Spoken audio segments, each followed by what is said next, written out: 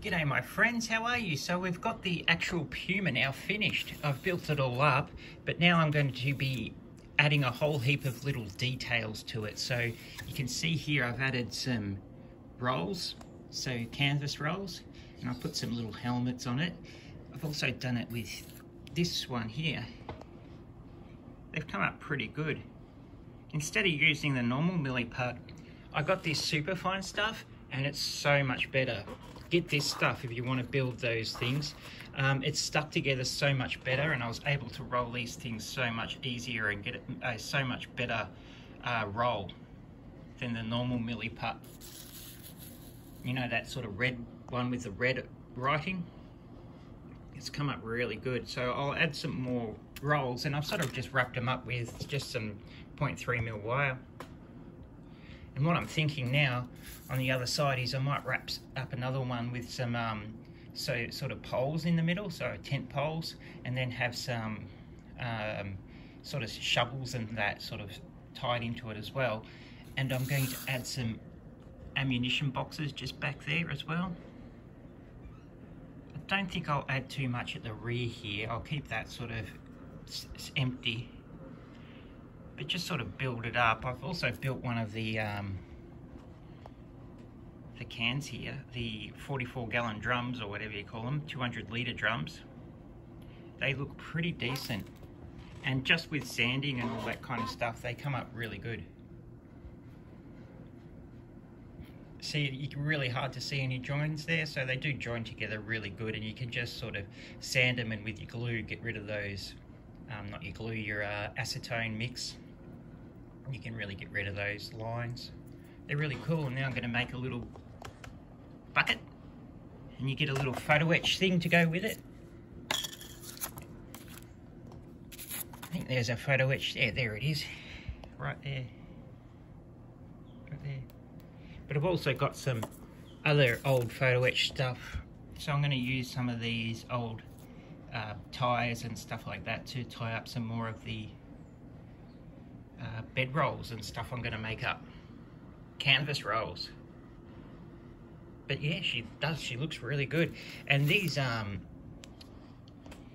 what do you call them? They're 3D printed muzzle brakes. They look really good. There's another one that's got the cover on it, and that looks really good. I was very tempted to put that on, but I wanted to not have the cover on it, but that does look really good, doesn't it? And we'll start to get it taped up, and we'll start to get it painted. I've also got the wheels sorted, so I'll show you those wheels quickly. So here are the wheels. I've got them painted up. Well, just base painted, you know what I mean. So they've got their base coats on. And of course they need, you know, some weathering and all that to bring out the details. But they look really good, don't they?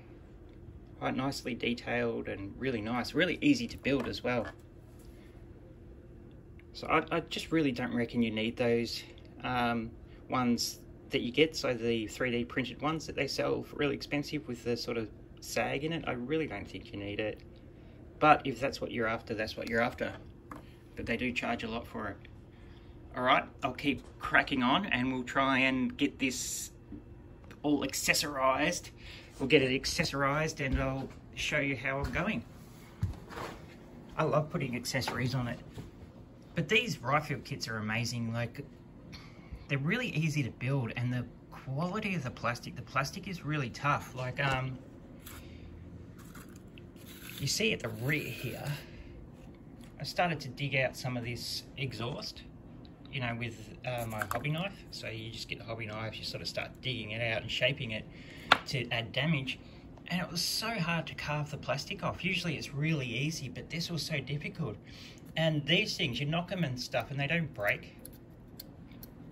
It's just the plastic they use is very strong, extremely strong. I really do like these rifle kits, and I think I'll get some more of them in the future. All right, rightio, so we've got the painting started. So I'm just gonna do a camo pattern, so tritonal camo pattern. And I'm going to be using blue tack, because I reckon blue tack is the best way to do the camo. I've seen that camo stuff you can get, you know, that's sort of like blue tack or whatever, but it's nothing compared to blue tack. Blue tack's really good. It sticks well. It's very shapeable. You can get into it and shape it and do all kinds of stuff. I've tried all kinds of different things, and blue tack works the best. Yeah, I'll show you which colours I'm using. So the first one I did, so the first colour is German dark brown, and I used SMS. Then I've highlighted it with US pale brown, which is pretty good. Then I've come along, and this colour here, this second colour that I've laid down. So I laid down the brown, and then I chose the shapes that I wanted, made the little shapes out of blue tack, and then I sprayed it with green. So I've used SMS's German olive with this as the highlight. So this German yellow green. This German yellow green is really handy. I really use it a lot for highlighting green stuff. It's really handy for that. And then the final colour will be German sand yellow. And I'll probably use German beige, and I'll get some lighter browns as well to highlight that. So that's the plan there. So always give it 24 hours to dry, so every level, so it does take a couple of days to do. Camoing well isn't easy, as they say, but this one's ready to start with the blue tacking, and once it's done, I'll show you what it looks like, and we'll take it off and we'll see what the camo pattern comes out like. But what I found is you want it chaotic, but you want it balanced. So you want balanced chaos.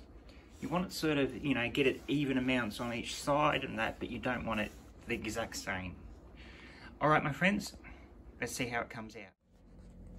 So now we have the yellow sprayed on, the dark yellow, and just have to now remove all the masking gently, which is going to be difficult, but not, you know, impossible.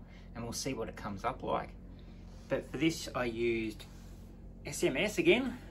I used German sand yellow. Then I browned it down a little bit with US desert sand. And then I really highlighted it with sand gold. Some more really good colours.